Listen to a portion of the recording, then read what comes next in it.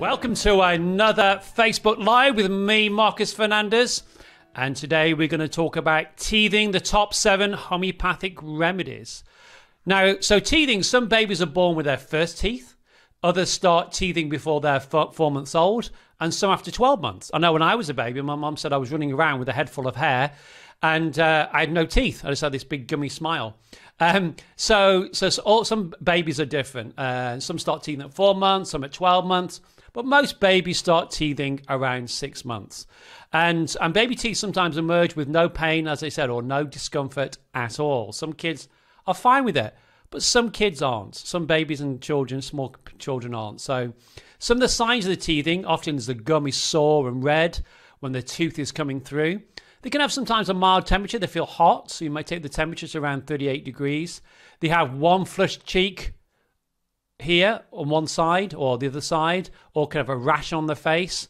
Can be rubbing their ear, pulling at their ear, rubbing their ear, dribbling more than usual. That was a big keynote. I know my kids, they would dribble more than usual. And the gnawing and chewing on things, like trying to just chew on anything. And they're more fretful than usual. And that's one of the biggest signs. They're not themselves. They're out of sorts. And they're not sleeping very well. So they can be quite a little bit irritable, grumpy. They can't settle. You know there's something going on there. So some tips for helping teething is people use teething rings, which the babies consume with their gums safely. Often they can be cooled in the fridge, which may really help soothe the gums, especially if they're better for cold. And we'll see some remedies are better for cold, some remedies are better for warm. Never put a teething ring in the freezer, as it could damage your baby's gums if it gets frozen. So you've got to be careful if it's too frozen. So just cool, which will give relief for it. Other signs of teething these days are starting to chew in their fingers or their toys, anything they get hold of in the mouth, and they're trying to chew on it with their gums. So if your baby is 6 months or older, you can give them healthy things to chew on, such as raw fruit, vegetables. Soft fruit like melon can soothe the gums. Also try to give them a bit of crusty bread or a breadstick so they can gnaw on it, but always watch, obviously, when the baby's eating in case they choke.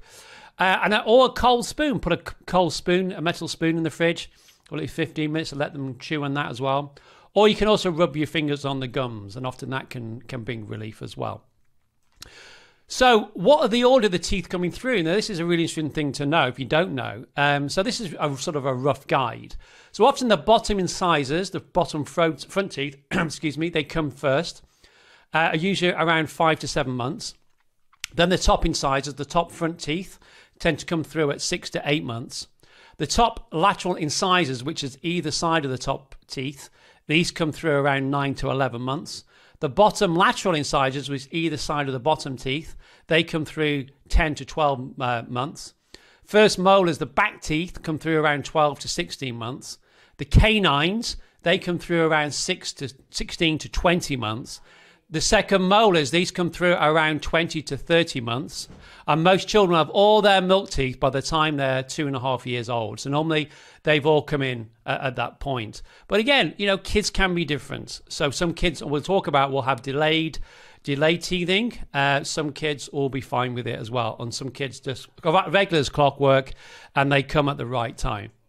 So let's look at some homeopathic remedies. Now, this is not going to be in any particular order, okay? And you'll see why in a minute. It does follow a sequence. So the first remedy you can think of, especially, is belladonna, where there's heat and redness of the gums and intense pain in teething. Now, both cheeks can be red, dry, and burning hot. Now, remember this with belladonna in the other videos you looked at. It's always that red, dry, burning heat, hot. It can feel like it radiates from the child.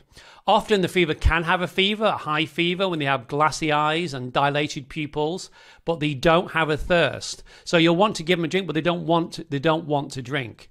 And these pains suddenly come very fast, very intense, very sudden pains, especially when they're cutting the lower teeth. And often with belladonna, it can be worse on the right side. But I would say, that's something that can confirm the remedy, but I would say you don't necessarily need to have that. They're very sensitive to touch. All senses are acute. Okay, the whole thing with belladonna is all their senses are really, really acute. They're worse at night, worse for eating, Worse touch, worse jarring. That's a real keynote for belladonna. Jarring, if they suddenly move suddenly. Better biting on something, so they feel better biting on something. But again, that can be a common symptom with teething children. So you're looking at some of those keynotes, as we talked about keynotes. If you had to play a song and you play 3 keys, you would recognize that song, 3 notes, and you recognize the same with homeopathy. So heat, redness, intense pain, red, dry, burning, hot, can have a fever often without thirst, fast, intense, sudden symptoms, but also they can go just as quickly.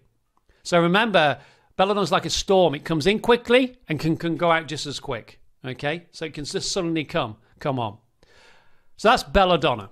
The next remedy, probably the number 1 remedy for teething, I'm sure you've used this if you've ever prescribed for people, is chamomilla. Okay, so chamomilla, and here's this picture, is a perfect chamomilla child picture. So chamomilla, very highly emotional, very oversensitive, temperamental, irritable, nothing pleases them. The pain is unendurable, intolerable, and they become very angry with the pain. They toss about, they don't know what they want. You give them something, they don't want it, they want that, then they don't want it. They can throw themselves on the floor. Like I said, they ask for something, then they throw it away. Really frustrating having a chamomilla baby or teething, because they're just so, you can't do anything for them. With chamomilla, one cheek is red, the other cheek can be pale.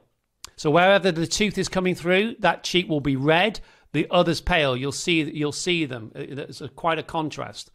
And often with chamomilla, they can have diarrhea. Again, some children will have earaches, diarrhea with their teething. I think it's part of the process personally, because it's about transition. When you're cutting your teeth, it's a transition. It's an important transition point of a transition for the child and part of their development. But with the diarrhea with chamomilla, it can look green. It can look like grass, green grass, or it can look like chopped eggs and spinach, like it's got little flecks of spinach in it. And it can also smell of eggs as well. It can smell a bit sulfury. But that's a common thing with chamomilla. Better for being carried, but with chamomilla, better for being carried fast. They want you to move fast. None of this slow business, they want to move fast with them. Or they like to be rocked, quite vigorously rocked. So it soothes them, it soothes the nervous system. Again, the whole nervous system is on edge. Better for cold applications, so better for anything cold onto those gums. Better for, as we said about a teething ring or something that's cold, a cold spoon, they feel better for that. There's relief. Worse for being touched, worse for being looked at. So you can just look at a chamomilla child and they start screaming because you're looking at them. So often worse at 9 p.m. to midnight. That's the worst time. Often they can be aggravated, or the teething can be worse. Worse being cold, like physically cold. Worse for warm drinks. So better for cold, worse for any warm drinks if they have warm drinks.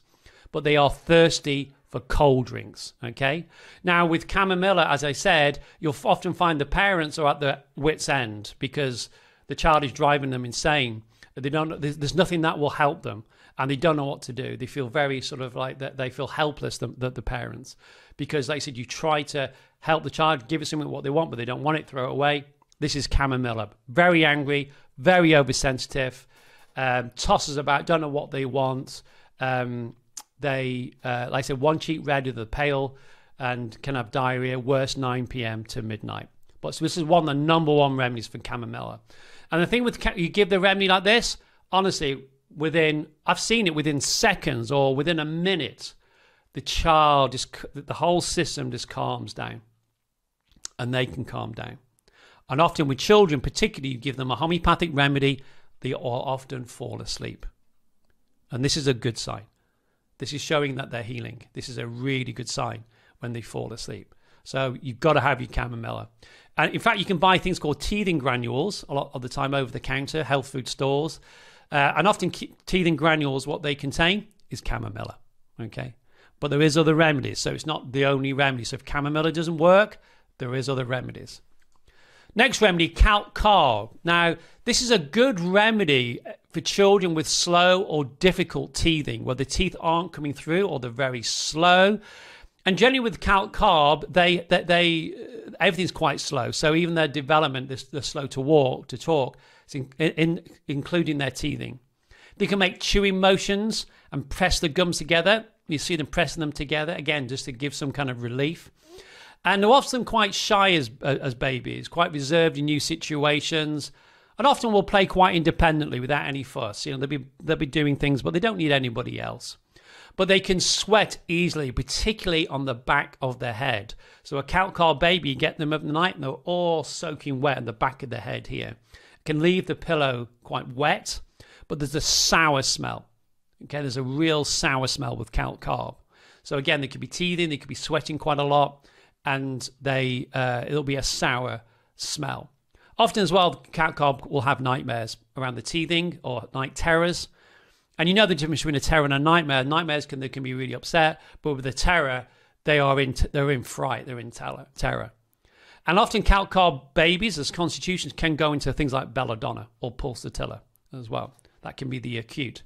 Now, as you can see with this picture, this is a really calc carb baby, quite chunky, solid, have a big appetite. They love dairy, but again, they can have diarrhea, a bit like chamomilla, but this is now more sour smelling when they're teething. Doesn't look like chopped eggs or spinach, just very sour, this sour smell of the diarrhea. They can be worse open air, worse milk, digesting milk, they can throw it back up again, worse any hot food, better for cold drinks, okay? And they can have, again, thirst for cold drinks. You can give chamomilla, so you can give chamomilla. And this is a really good tip. So you can give chamomilla every time they teeth, and it really helps. But every time they teeth, they still have a problem, and you have to give chamomilla again. Well, sometimes it's good to give them a dose of calc carb as a chronic remedy. Okay? So if the chamomilla teething keeps coming up, every time they cut a teeth, they go into a chamomilla state, they may need a deeper acting remedy like calc carb, a couple of doses of, say, a 30C, and you'll find they won't go into the chamomilla state again. So that's a really good tip to know. Next remedy, another calc phos. So remember calc phos, calc carb, this is calcium, okay? This is a calcium element to it. And calc phos, and again, this is a really good picture of a calc phos. So this is a good remedy for development, again, in children, and bones and teeth, the remedy calc phos. Now, you can buy calc phos as a tissue salt or a cell salt, or give it in a homeopathic remedy potency. But it's really good for the bones and the teeth. This is really good for young children, babies, but also for teenagers. It's great remedy for teenagers. Again, any form of development is when they're growing, like so the body's growing. Calc phos is a really good remedy for that. But again, this is good for slow and difficult teething, or where teething that's delayed. And the issue that calc phos is, it's like they haven't quite got the vitality to push the teeth through the gums. Okay. But it's also a good remedy for teeth that decay early in children. So often if they decay early, the good remedy to take is calc phos. Now with calc phos, they can have swollen glands. And again, they can sweat at the back of the head. That's a calcareous element to them. And also sweat on the face. But often the glands can be swollen with calc phos. And they want to be nursed all the time, and they cry a lot, and they moan a lot. And they moan in the sleep as well with calc phos. So they just want to be nursed all the time, but they will still moan and cry. And again, they have an intolerance of milk, even mother's milk. But the thing about calc phos is they have poor assimilation. They can't assimilate any nutrients, so they can look quite thin, can look quite undernourished. Opposite to calc carb, where they're quite stocky and they've got a really good appetite and they really do like their food. So that's the difference with calc phos. Just a little tip: when they get to teenagers, calc phos, it's good for Osgood-Schlatter's disease or growing pains, but also great for teenagers because they get bored easily. They always say, I'm bored, but that's for teenagers. We'll do that on another session. But great remedy for teething. Next remedy is mag phos. So mag phos, again, it can be a cell salt, or you can give it in homeopathic potency. So this is like chamomilla, hypersensitive to pain. They'll be shouting and screaming with the pain because they're so in pain. Very restless, a lot of nervousness with weeping and sobbing. despair and anxiety as well. They're very anxious with the pain, and they get a fear of being touched. They don't want you anywhere near them. But the thing about the pain is it absolutely exhausts them. So they're exhausted with the pain, okay? Absolutely exhausted with the pain. They're better for heat, better for warmth. Now, this is the keynote for Magfoss. Better for heat, better for warmth, better for hot, warm applications, better for hard pressure. So you'll see them really biting onto something, or even your finger are really biting on because it's better for hard pressure. And better if you rub the gums. They feel better for rubbing.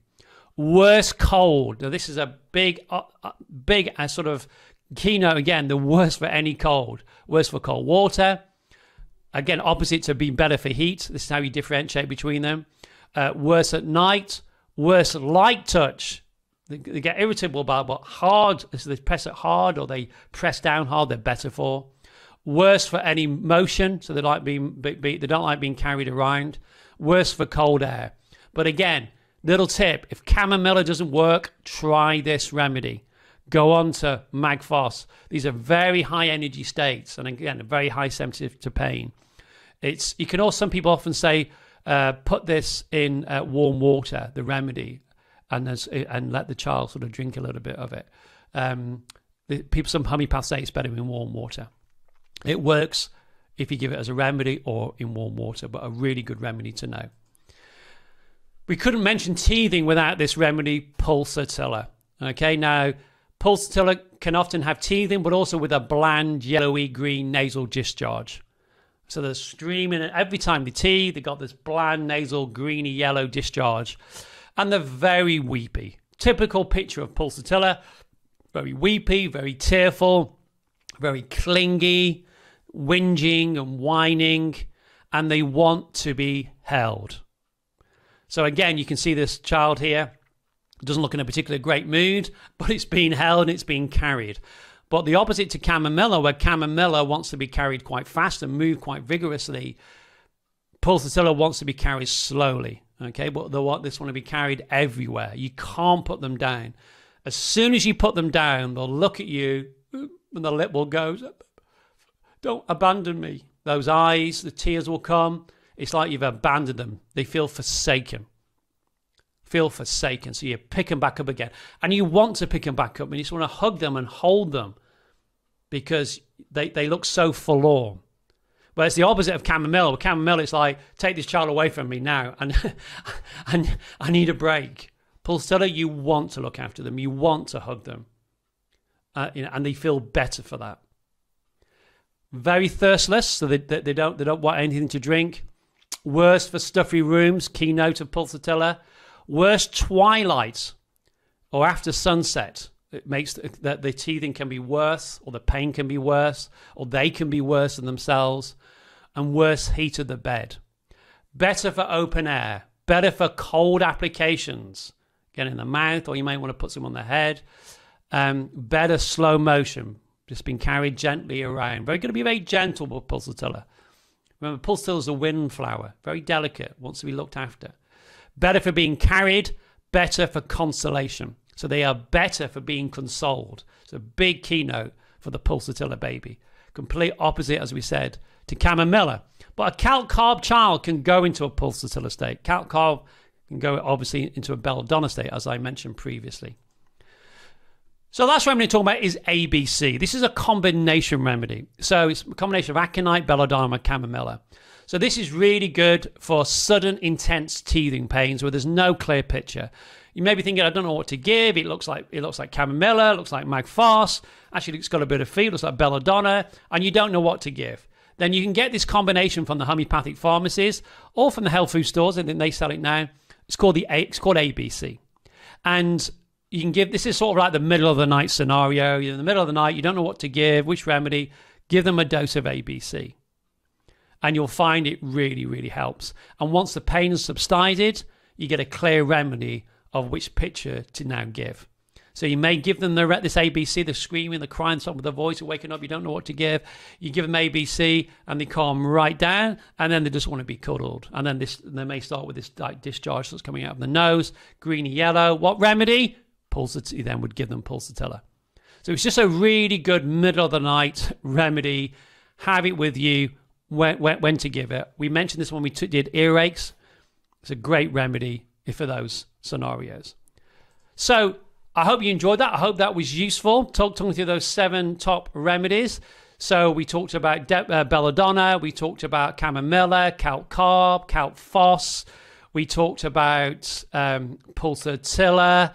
We talked about magphos, and we talked about ABC. So as I always say, use these remedies, try them out. People ask what potency. I'd say, again, 6C, which you can get over the counter of the remedy, or 30C. You often find with 30Cs will work just as well as 6Cs. It's about getting the right remedy. And you can give it, every hour, every couple of hours for 3 or 4 doses until they're better. And you'll know when they've shifted. You know when they're better. Again, look out for when they will fall asleep. And often they fall asleep, they wake up and they're in a lot better mood. And often things have shifted on. Remember, the remedies are like keys to a lock. The stimulating the vital force, as we say in homeopathy, or the prana of Ayurveda, or the chi of Chinese medicine. All that healing wisdom is within us. But sometimes the body just needs a little push, a little key, just to stimulate it, and it knows what to do. It knows what to do. So look out for those keynotes, those characteristic symptoms. As I always say, you need a 3-legged stool, some 3 major keynote characteristic symptoms in order to prescribe.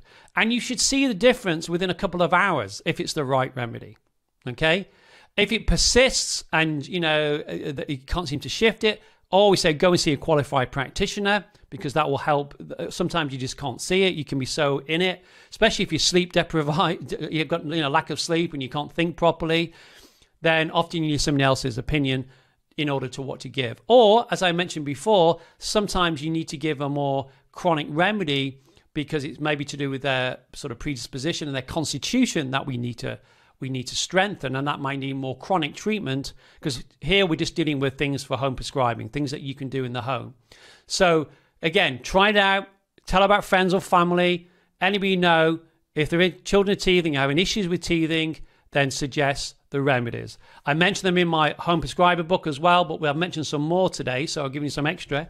And as usual, the PowerPoint is here to download as a PDF for you to have, so learn them. But if you've been watching these videos, and I say to everybody who's on YouTube to watch the videos as well, go back to the other videos, and you'll see some of these remedies appear again and again and again. They have so many uses. This is why we call them polycrest remedies.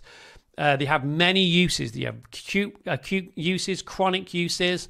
But what you'll find, they have these characteristic symptoms that runs all the way through the remedy. So what could be good for hay fever can be just as the remedy can be good for teething, or it could be coughs and colds, or it could be good for earache. So when you learn these remedies, it's like learning songs. And I say to all of you, learn them like a song. They've all got their song. They've all got their own melody. And that's what you're learning. You learn the melody of these remedies. So please do use them and go out there and hopefully, you'll have great success. And the more that you share this and people start using it and they see it working, then the more that they'll use it themselves. So just try it. Just try it. So I hope you enjoyed that, and thank you very much. I look forward to seeing you on the 8th of August when we'll do homeopathy for holidays. All right, everybody, take care. Bye-bye.